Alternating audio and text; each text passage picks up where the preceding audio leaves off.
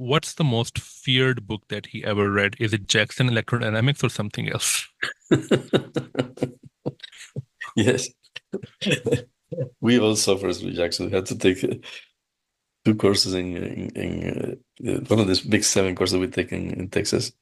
Two of them were Jackson Electrodynamics, and the questions were so difficult. So the subject, you say, oh, you can learn a little bit of mathematical physics, and then you learn a lot of things about yes, Legendre polynomials and many things. But the questions were so difficult, and we had to compete. We had to solve them all, and then because the exams were based on some of those questions, and to get a good mark, you have to do everything, and it was so difficult. We had a rule in Austin because very few